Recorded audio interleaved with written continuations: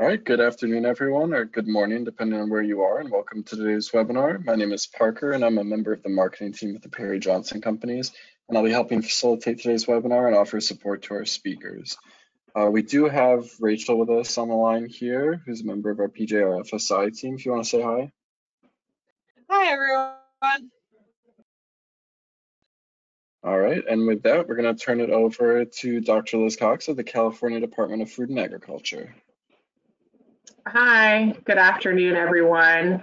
The title of this presentation is a Proposition 12 update.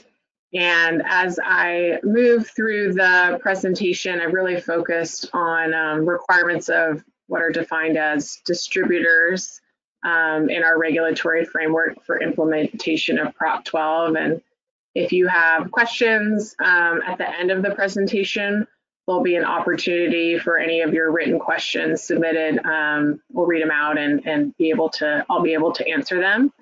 And also at the end of this webinar, I'm going to review our website as well as a place to find more information on Prop 12. So here's an outline of what I'm going to review on this presentation. So just a few introductions as a review of Prop 12 and the regulations. And then I'm going to review the definition of commercial sale and review the definitions of the different covered products that fall under Prop 12, a review of the regulatory framework, and then specific requirements of distributors. And then, as I mentioned, we'll flip over to the website where you can find more information. Right, so the Animal Care Program, that's the name of the program that's in charge of implementing Proposition 12. We are within the Animal Health and Food Safety Services Division here at the California Department of Food and Agriculture. And so what we're working under, our authority is the Prop 12, which is under the Health and Safety Code, and then also the Animal Confinement Regulations, which are the regulations that were promulgated to implement Prop 12. So when you read anything related, communications, our website, anything about the Animal Care Program, that's Prop 12 here in California. Okay, so Prop 12, the law is within Health and Safety Code here in California. It became law through a ballot initiative that was passed in 2018 by California voters. And it has two big categories of prohibited activities. The first one is the specific confinement of certain covered animals here in California, as far as basically setting up minimum standards for how egg-laying hens, veal calves, and breeding pigs are kept on farms here in California. That's one of the big parts of Prop 12. And then the other big part of it, which is what I'm going to focus on for this presentation, is that it prohibits the sale in California of covered products if those covered products are from an animal that was not kept in the way that the law describes in regards to the minimum standards. And here I copied and pasted from the Health and Safety Code that specific part. So it says a business owner or operator shall not knowingly engage in the sale within the state of any of the following. And then it lists the 4 different covered products. So it's the whole veal meat, whole pork meat, shell eggs, and liquid eggs, if they are known to have been raised according to what's considered confined in a cruel manner, which is defined in the law. Basically, what this means is that the covered products sold in California need to come from animals that are raised according to the Prop 12 minimum standards. And I just bring this up because it's a question we get a lot, is what is a sale? What is a covered product? Hey, this specific example of what I'm selling, does it fall under Prop 12? And so that's what part of what I'm going to be going through today, is to help you guys understand what does fall under Prop 12 and then also where to find more information on our website if you still have questions. So the animal confinement regulations, those were finalized and went into effect September 1st of 2022. And these regulations were written, and developed after the passing of Prop 12. As far as Prop 12 gave us these final requirements of how the animals are confined and prohibiting sales of certain products. But the law doesn't explain really how to get there and how to ensure that that the consumers of California are purchasing the products that they voted for, and really to ensure we have a fair marketplace. So that's why we developed the regulations. They are modeled after USDA's National Organic Program, as far as having different types of operations that are certified, certain operations that need to register, and then CDFA, the state of California, having a role of accrediting certifying agents. And so again, these regulations went into effect September 1st of 2022. Okay, so commercial sale, this is the big one. As far as I mentioned, what Prop 12 prohibits is the confinement, certain confinements here in the state of California, and then also prohibits the sale of certain covered products. As far as thinking now, the covered products have to be from animals kept according to the minimum standards. So commercial sale, we clarified this in our regulations, and this is, slide 1 of 3 as far as I split it up for understanding. So what a commercial sale, that means to sell, exchange, barter, trade, transfer title or possession or distribute, conditional or otherwise, in California commerce, including but not limited to transactions by a retailer with a consumer and electronic transactions made using the internet. And throughout this presentation, I highlight when we have other guidance on our website. So we do have a sales guidance document. And so this is the first part of commercial sales, saying everything that it includes. But there are things that are excluded from the definition of commercial sale. So commercial sales shall not include the following transactions or transfers of possession, which apply only to the specific transaction listed below, but not to the covered product itself. And therefore, this exemption does not apply to all subsequent commercial sales of covered product. So as far as what's listed here in the next 2 bullet points, it's saying that these examples of transactions do not fall under the definition of commercial sale, but it's just that specific transaction. And so then if the covered product then continues to move through the supply chain, subsequent sales do fall under the definition of commercial sale. So this exemption, as far as these 2 bullet points, only applies to that specific transaction of the covered product. So the first one there is the sale of shell eggs or liquid eggs, which is undertaken at the premises of an official plant, which is under mandatory inspection by FSIS under the Egg Products Inspection Act. So this would be, establishments that are issued in an establishment number from USDA with the prefix of G. And then the other is any sale of whole pork or veal meat undertaken on the premises of an establishment in which mandatory inspection is provided by FSIS under the Federal Meat Inspection Act. So these would be establishments that have been issued the establishment number from USDA with a prefix of M. It also does not include covered product produced outside of the state that enters and exits California without additional processing or repackaging, exclusively for purposes of transshipment or export out of the state.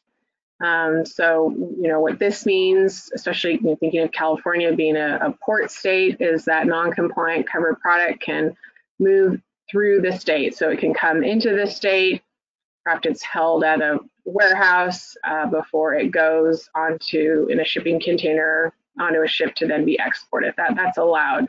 The non-compliant product just moving through the state. Does not include any sale made directly to federal agencies or takes place on federal lands located within the state, for example, military bases. Any sale of covered product which takes place on tribal lands, that is not considered a sale under Prop 12. And then also donations to nonprofit organizations that have a tax exemption.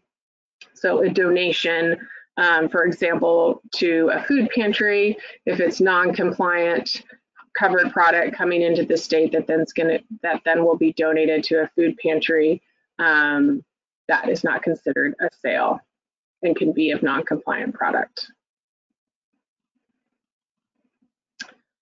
Okay, and then covered products.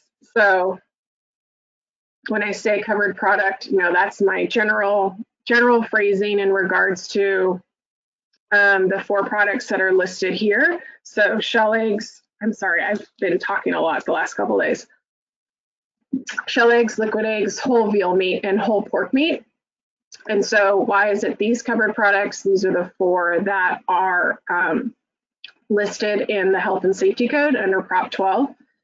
And so these 4 are summarized here, and then I'm going to go into each one in a little bit more detail.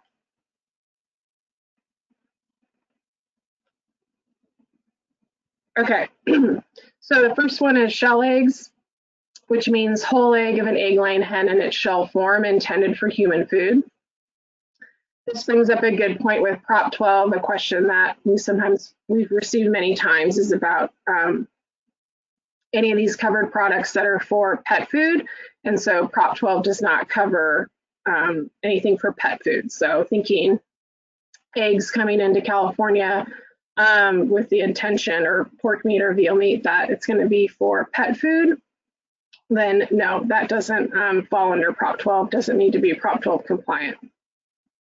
And so in our regulations, we clarified what in its shell form means for the purposes of shell eggs. And it does include whether it is raw, pasteurized in the shell, treated in the shell, hard-boiled, otherwise cooked in whole form, peeled, co-packaged with other foods, or sold as sliced, chopped, or otherwise cut. So this is another common question we get. I mean, certainly you think about the shell eggs in a carton that you buy at the store. Yes, those need to be Prop 12 compliant. And then also I have a picture there of the hard-cooked eggs. So hard-boiled eggs, hard-cooked eggs also fall under Prop 12 under the definition of shell egg, whether they're hard-cooked in the shell, peeled, or chopped or sliced.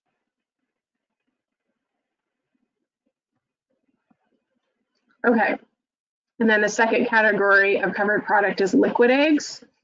And so the regulations clarify that what liquid eggs, what does that mean? And it means basically everything under the Egg Products Inspection Act.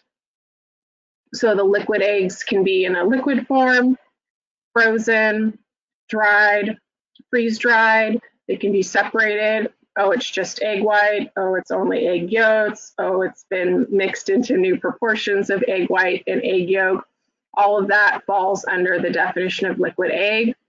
It also includes whether it's raw or pasteurized, cooked as a patty, a puck, or some other kind of cooked form. All of that would fall under. So again, if it's just a folded egg or it's just a cooked egg patty, yes, the sale of that product, that would be a covered product. And then you can see there on the third bullet point, any product or mixture of products specified in this subsection to which has been added no more than sugar, salt, water, seasoning, coloring, flavoring, preservatives, stabilizers, or other similar food additives.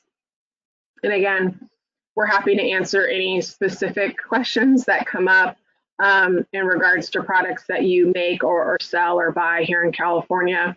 But thinking about potentially like a scrambled egg mix in general, all of those, yes, that's going to fall under the definition of liquid egg because it's just the liquid egg plus salt, seasoning, and preservatives. Okay, and we do have a guidance document on our website. This is a screenshot of it.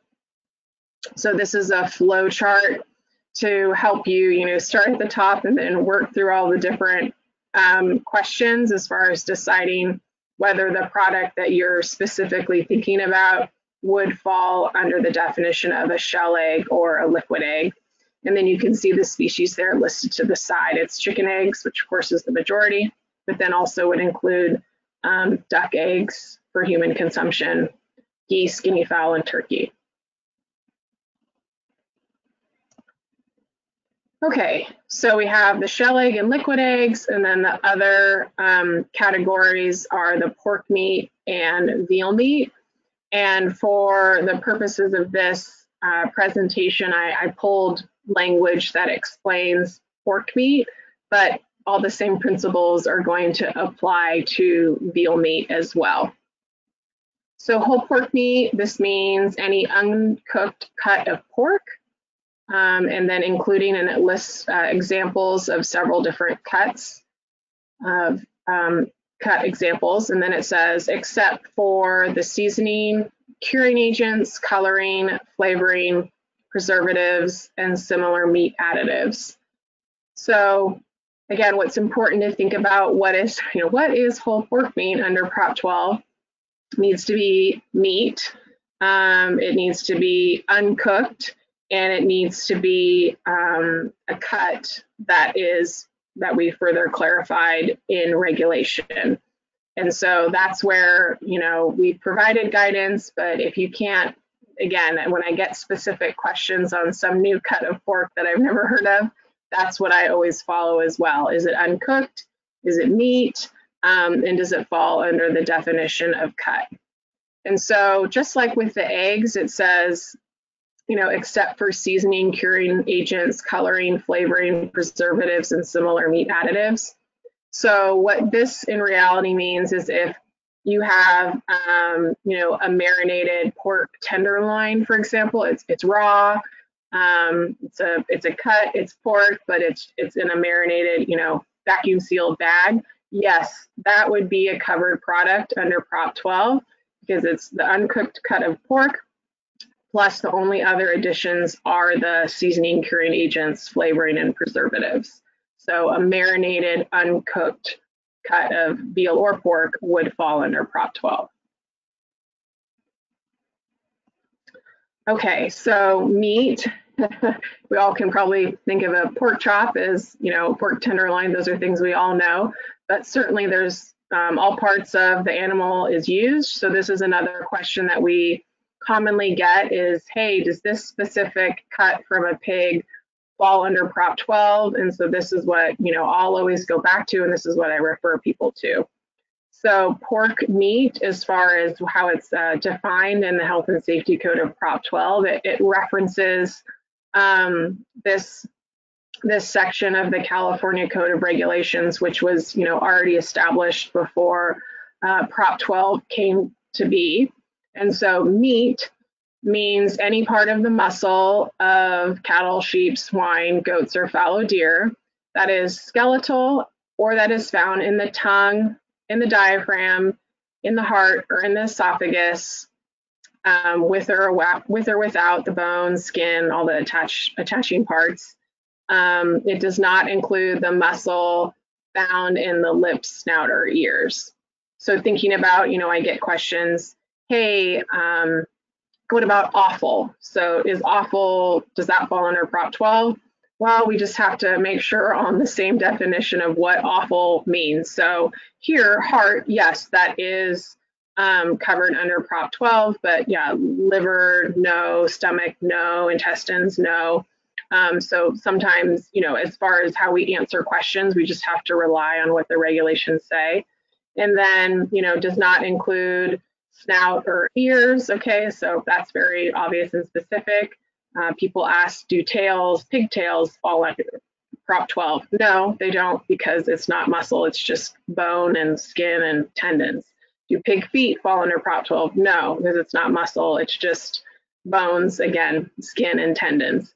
So as far as if you have something, I probably answer all the parts of the pig, But again, that's how we get to our answer is using what's already been established as the definition of meat in regulation.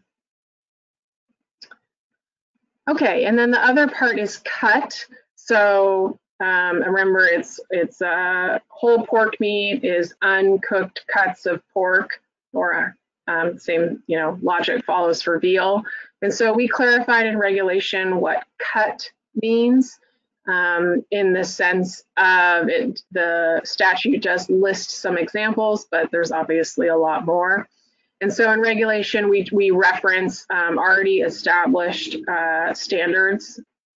So the USDA's Fresh Pork Series, for veal, it's the USDA's Fresh Veal Series, and then also the industry-wide Cooperative Meat Identification Standards. So anything that falls under a cut under those, identity standards, yes, then that is going to be a cut under Prop 12. And then here in bold at the bottom, we did clarify in regulation, but shall exclude any ground or otherwise comminuted meat products. So ground pork or ground veal, that does not fall under Prop 12. And the way that that's clarified here in regulation is through the definition of cut. So if it's just a package of ground pork, no, that doesn't fall under Prop 12. Or then thinking about, sausages, if it's uncooked sausages made with ground pork and seasoning, no, that would not be a covered product under Prop 12 because it's made out of ground.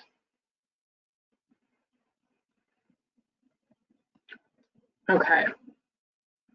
And then the uncooked part of the definition. So again, it's, whole pork meat is uncooked cuts of pork. So then in our regulations, we clarified what does uncooked mean as far as, to fall under Prop 12 and be a covered product under Prop 12, it needs to be uncooked. And basically, we, through the regulations, clarify that, anything that is ready to eat out of the packaging from a food safety perspective, meaning it's not required to bear the safe handling instructions, which is required for non-ready to eat products by the Code of Federal Regulations. So anything that is ready to eat out of the packaging does not fall under Prop 12. So here I have an example of the spiral honey baked ham. Yes, if that's already been processed and what's being sold is the honey baked ham that's ready to be, granted, we might warm it up for flavoring purposes, but from a food safety perspective can just be consumed, then no, that doesn't fall under Prop 12. The second picture there is lunch meat. No, that would not fall under Prop 12. The third example there is, Italian cured meat. So from a food safety perspective, as far as how we label, products under the CFR, that is a ready to eat meat, and that you can just, slice it and eat it. No, that doesn't fall under Prop 12. And then the last one there is the bacon. So bacon that you're going to buy in the refrigerated part of the grocery store that's ready to cook. Yes, that bacon has potentially been smoked or cured, but that bacon is ready to cook and that it needs to be cooked from a food safety perspective. Yes, that bacon falls under Prop 12. But the picture here in the presentation of fully cooked bacon that can be consumed straight out of the package or, put on your BLT or something like that, no, that does not fall under Prop 12. So again, what's the line? The line is ready to eat from a food safety perspective. And I just want to emphasize this uncooked, ready to eat decision of if it's covered or not, if it's covered or not under Prop 12. That only applies to the pork and the veal. When we think about the shell eggs and the liquid eggs, doesn't matter if it's ready to eat, doesn't matter if it's cooked. So I just, sometimes that gets, I just want to make sure that's clear. When we're talking about things ready to eat out of the packaging, in the context of Prop 12. That's just the pork and veal meat. And we do have guidance again on our website. Here's a screenshot of it for the pork and veal, as far as your kind of decision tree of trying to figure out if a product does fall under Prop 12. And then if you still have questions, you can always feel free to reach out. All right, so now I'm going to move on to the regulatory framework. So the regulations, they establish this regulatory framework for how we will implement Prop 12. And as I mentioned, they're modeled after the USDA's National Organic Program. This is a screenshot of our regulatory framework for eggs. And we have one of these for veal and also for pork on our website. Very, very similar, same framework, but just different language used, because from a producer perspective, an egg producer is usually just an egg producer, not necessarily also a pork producer. So I'll just start there at the top. You can see it starts with egg producer, and there's a number 1. This guidance document is a 2-page guidance document, and so the numbers here on this screenshot, they correspond to the second page on the guidance document as far as defining what's happening at that point in the supply chain.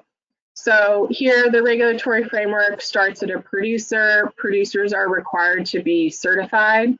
That certification could be provided by, for example, for Perry Johnson, so it can be provided by an accredited certifying agent or CDFA or another recognized government entity. And that certification is required by January 1st of 2024.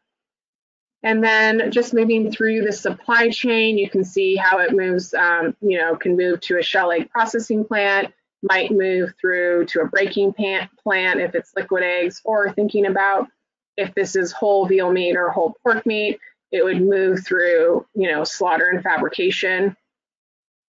Then moving down the supply chain, you see the blue seal that says State of California. And that's symbolizing our California Agricultural Border Protection Stations. So California, we're a big consumer of pork and all of these products, but we do import most of them from out of state.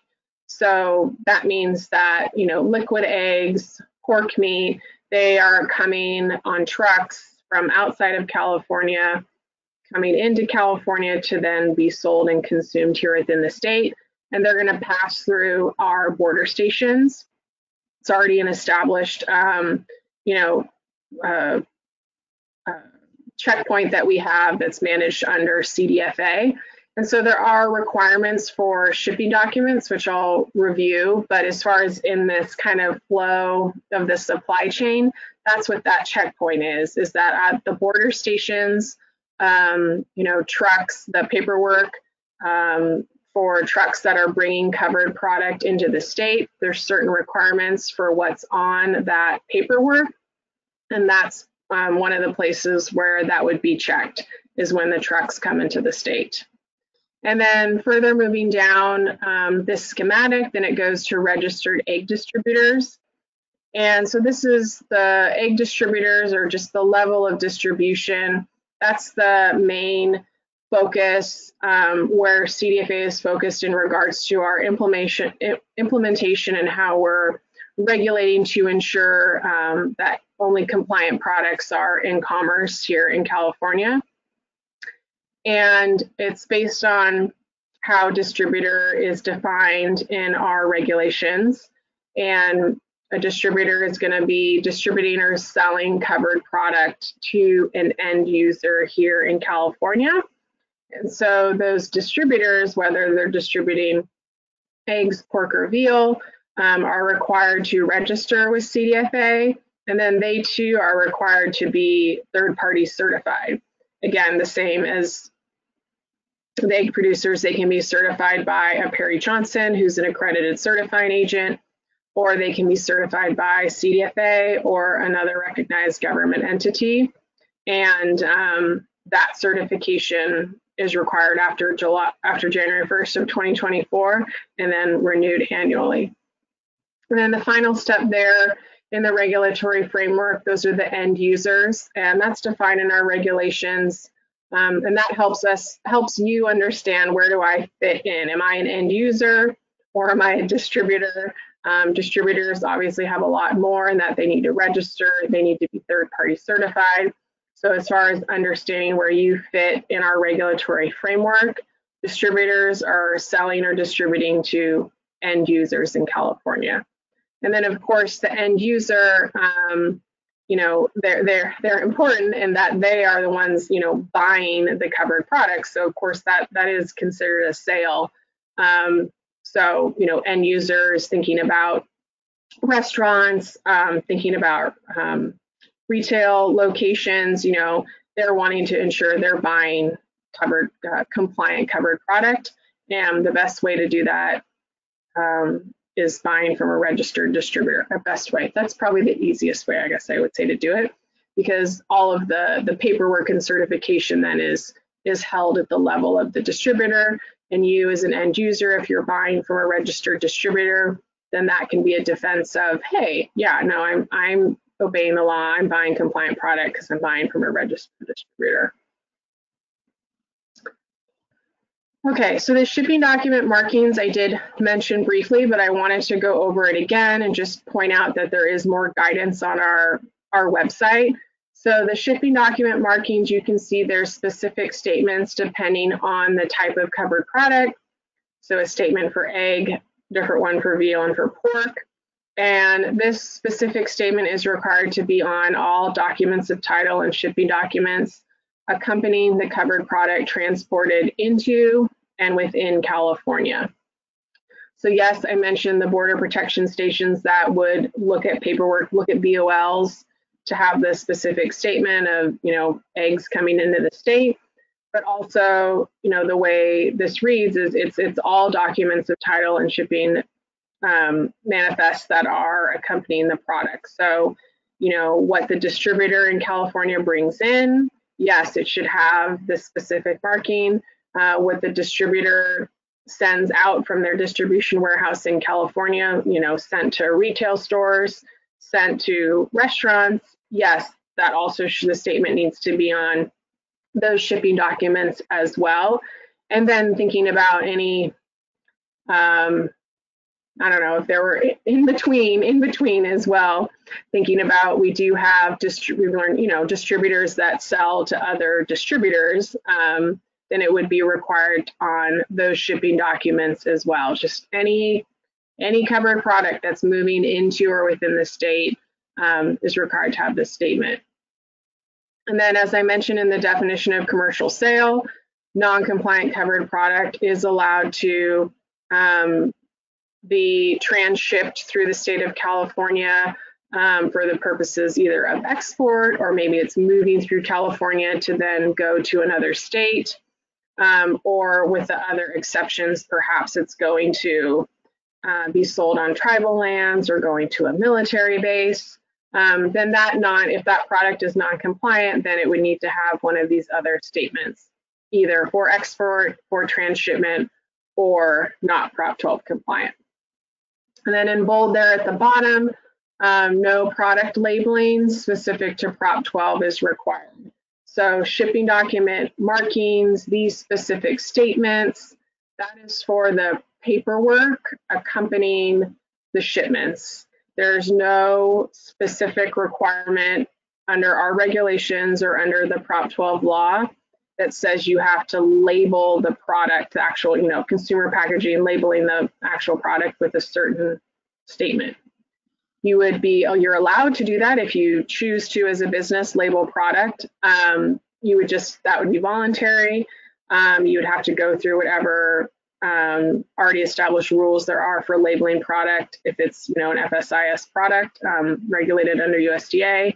And then also it would, if you make any sort of label claim relevant to California's Prop 12, there would have to be truth in that claim. And so our regulations do clarify that. So for example, If eggs are labeled as cage-free, they're not required to be labeled as cage-free, but if they are labeled to be cage-free, then that cage-free would need to be equivalent. That needs to mean the cage-free as defined in Prop 12. Okay, so here's our regulatory framework, again, with upcoming deadlines. So distributors, as defined in the regulations, so egg, pork, and veal distributors were required to be registered with CDFA by January 1st of 2023. We are still accepting applications. The application to register as a distributor is on our website. And then the upcoming deadline is January 1st of 2024. So by that deadline, producers are required to be third-party certified for compliance with the law and regulations. So January 1st, 2024, producers are required to be certified by that date. So they have right now until, if they aren't certified yet, right now until December 31st to obtain their third-party certification, as a producer. And that, again, would either be issued by like a Perry Johnson, so an accredited certifying agent, by CDFA or another recognized government entity. And then distributors are required, so after January 1st of 2024, distributors are required to have a third-party certification when they either apply for a new registration with CDFA or when they apply for renewal. And again, it's renewed every 12 months. Oh, I guess I should also say, this, I'll repeat it again, but the certification for a producer or for a distributor is renewed every 12 months as well. So registration is renewed every 12 months and certification is renewed every 12 months.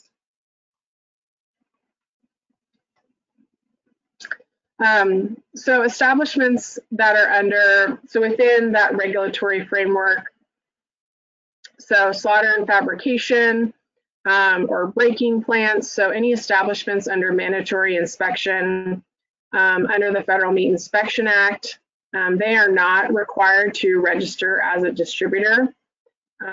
These types of establishments can voluntarily register with CDFA, but there isn't a requirement. So in thinking about the regulatory framework, moving from either a breaking plant or a slaughter plant, then to a distributor, then to an end user, we recognize everything doesn't always flow exactly like that, and that some products do move directly from slaughter from an FSIS plant directly to an end user, like a retail store. In that case, by definition, the slaughter plant is a distributor, in that they're selling or distributing to an end user, except that there's the exemption in Prop 12 for any sales that occur at an establishment under mandatory FSIS inspection. So in that case, just to clarify, those types of establishments are not required to register as distributors. They can voluntarily, if they'd like to register. The slaughter plant or breaking plant could, but they're not required to register. Okay, so for this presentation, I just wanted to further explain who's a distributor and the requirements of distributors. So again, the regulations define it as either an egg, veal, or pork distributor. I have pulled from the regulations the example for pork. So a pork distributor is a person or facility engaged in the business of commercial sales or distribution of whole pork meat as a pork producer or otherwise to an end user in California. And this definition shall not apply to a person or facility that only receives whole pork meat as an end user. So again, in your general conversations day to day, distributor might pertain to a lot of different types of businesses, but in regards to Prop 12, who needs to register, who's going to have to be certified, it's the distributor, and that's defined as whoever is a person or business that's selling or distributing to the end user in California. And so end users, it's important to know this as far as where do you fall? Are you a distributor or are you an end user? So an end user, is it a consumer, or it can be a retail location that is not a producer and only conducts commercial sales directly to a consumer without any further distribution. End user is also a food processing facility or cottage food operation that receives covered products solely for use as an ingredient to manufacture something else, a non-covered product, a combination food product. And an end user is also a restaurant or food facility or other business that only cooks and serves covered product to consumers or to customers, patrons, or guests for purposes of consumption. So again, the retail store that, you know, we all shop at our neighborhood grocery store, that physical location is an end user. A restaurant supply company that supplies food to restaurants for restaurants to cook. The restaurant is an end user, and so the company that's supplying to the restaurants, that would be the distributor. And then food processing facilities.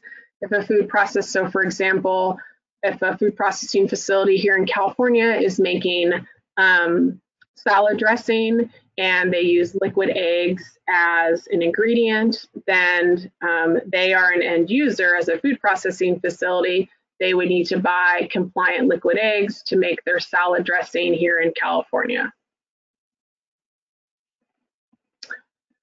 Okay, and a distributor can be a split operation.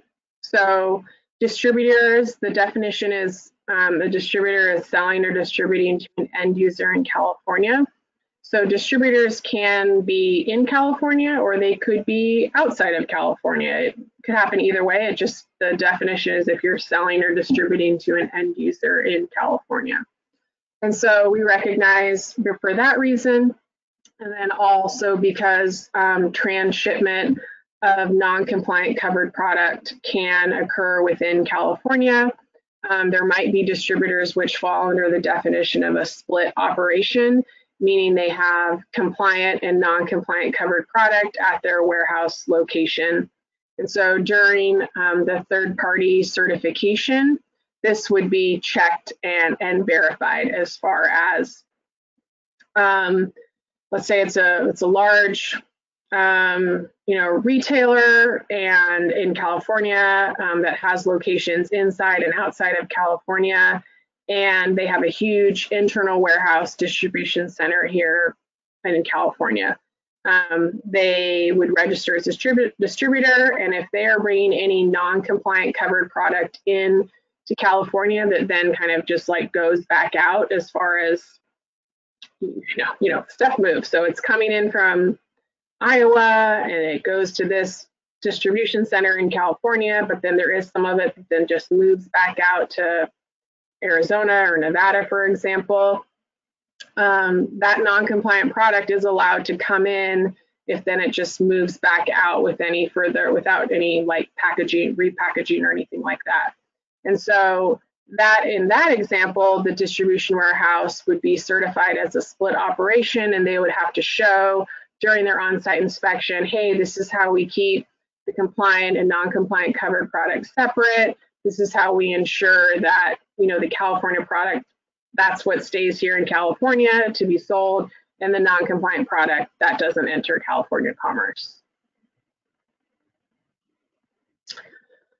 All right, so as I mentioned, distributor registration, it's already required.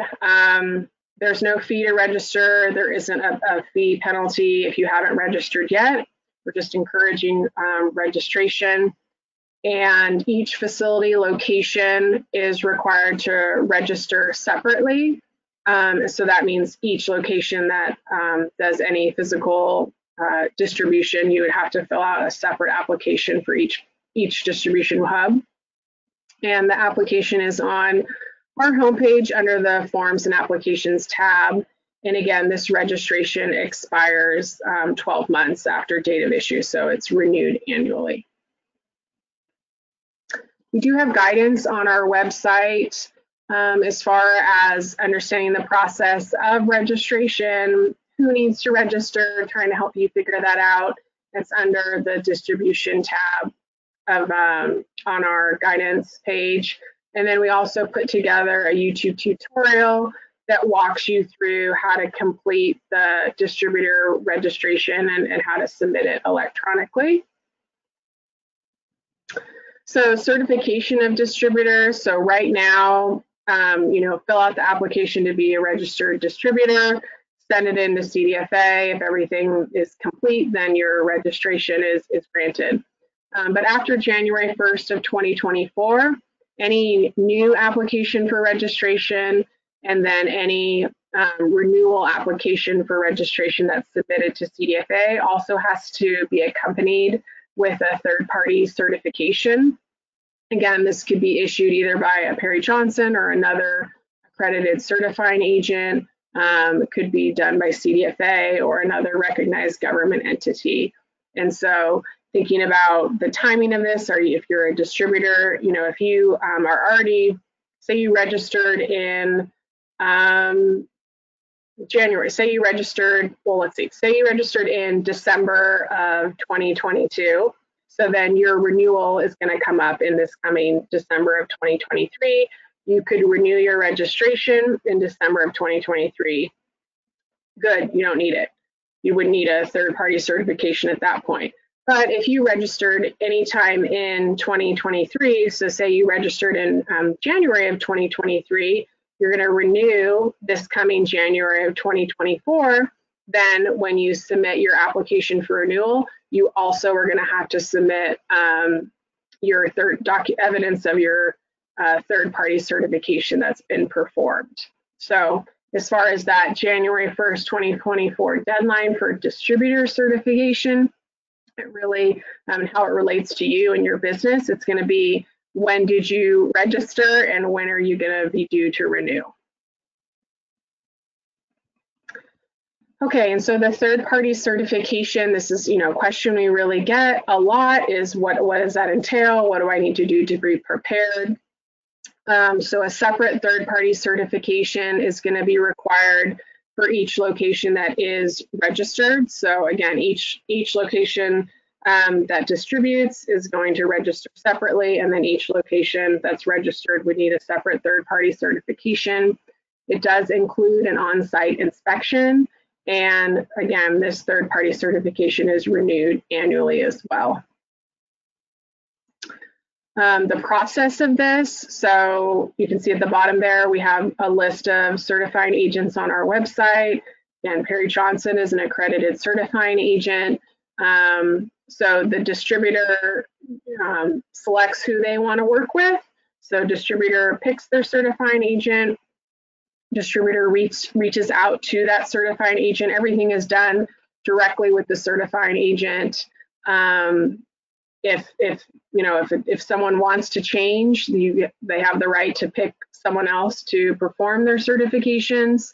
It's really the exchange is between the company and the accredited certifying agent.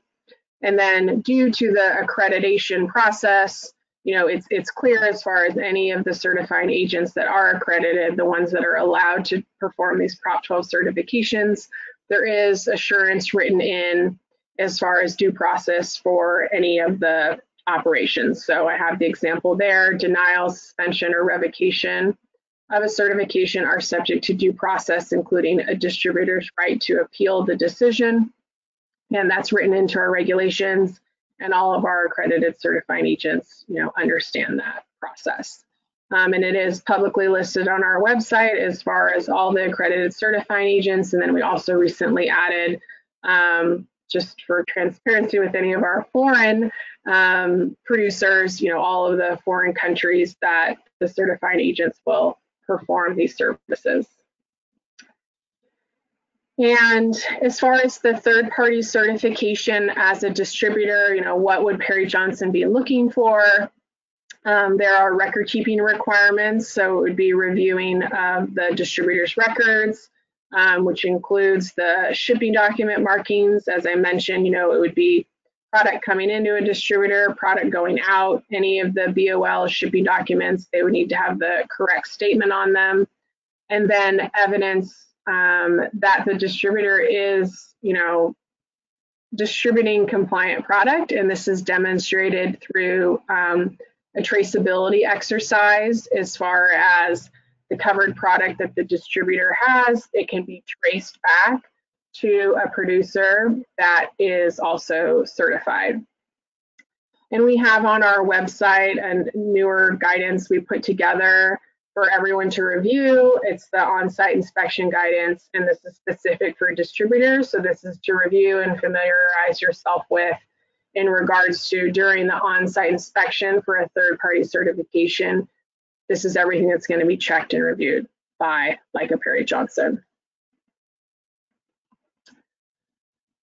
Okay, and then I mentioned this as far as, you know, the facilities that are under mandatory inspection under FSIS, they're not required to register as a distributor. So you think about, okay, well, if there's no registered distributor, how do we ensure compliant product? So there are certain requirements here for retailers or food processing facilities. If they are purchasing covered product directly from an FSIS plant, meaning the meat is purchased directly or the liquid eggs is purchased directly from an FSIS plant, and there's no distributor in that supply chain, there's no registered distributor, then the responsibility is then put on the retailer or the food processing facility to maintain certain records. And so this is in our regulations. So they have to maintain records documenting written certifications of covered product received during the preceding 12-month period. They have to maintain records documenting the address of the location where the retailer or food processor as the buyer took physical possession of the covered product. And then these records would need to be made available by review for CDFA to review upon, you know, our request that we need to review them. And so, again, this is the assurance that, again, we want to have a fair marketplace in California. Law applies to everyone. And if there isn't a distributor within the supply chain, meaning the retailer or food processor is buying directly from an FSIS plant, then there are more responsibilities from a record keeping requirement for that retailer or food processor for them to be able to defend and show that they're buying compliant product. And then if you're a retail chain with multiple retail locations, so, you know, large national chain or even just a California chain, if you're a big grocery store, you have lots of retail locations. Each of those retail locations is not required to register because each of those retail locations is considered an end user. But any internal distribution warehouses are considered distributors, and those need to register with CDFA and then follow the same process of being third-party certified in 2024. And this is a common question we get, and the reason that this is because of the definition of distributor. It's commercial sales or distribution to an end user. So those internal distribution warehouses are distributing to end users. They're distributing to their retail locations. And then it is when distributors register with CDFA, it is publicly available online. We currently have 930 registered distributors. And so you can go to our website. I say there for an end user, anyone to review in regards to the companies that are registered to be distributors here in California. And so with that, I just wanted to show our website a little bit more for everyone. I know it's a lot of information. And so this is our homepage. If you Google animal care program, CDFA, Prop 12 animal care, any combination of that, it pops up. And so here on our homepage, we have some information. We have links to recent court rulings. You can find us on social media. Here at the top on the right, you can click to subscribe to our Prop 12 listserv for email updates. Here's a link to our regulations, a link to the statute, to the law. Here's the link to the distributor registration application. Here's a link to the list of registered distributors. This is updated weekly. And then the link to our certifying agents. We just update this as needed as additional certifying agents come online. But the most important tab for you guys would be this guidance document tab. So, or link on the side on the right here. So click on guidance documents. And this is where you can find the things I was talking about today. So all stakeholders is where we have important dates, frequently asked questions, the regulatory framework, the guidance for sale under Prop 12. And then we also have ones for distributors, which talks about the different covered products, shipping documents, and then ones for producers, certifying agents, and then also specific to, what did I just say, fairs and exhibitions, and specific to certifying agents. And then we did do, if you want more content, we did do, some webinars back in June. You can watch those on demand. And then we're working on more tutorials, but these are the short tutorial videos as well that we've put together. And then I'll just leave it with, under the All Stakeholders tab, again, this important dates document. This is one I share with stakeholders a lot, but just to emphasize the upcoming date for producers and distributors as far as needing that third-party certificate of compliance. And with that, I talked longer than I expected, but I'm happy to answer some questions if there's questions that have come in. All right, awesome. We do have a few minutes left for questions, so if anyone has anything last minute to submit, go ahead. I do have one question. This was submitted a bit earlier, so it may have been covered before. But the question is, if we have a distribution point in the middle of our supply chain that's only used for redistribution, does that need to be audited? It is not shipped direct to consumers, it's only a staging point.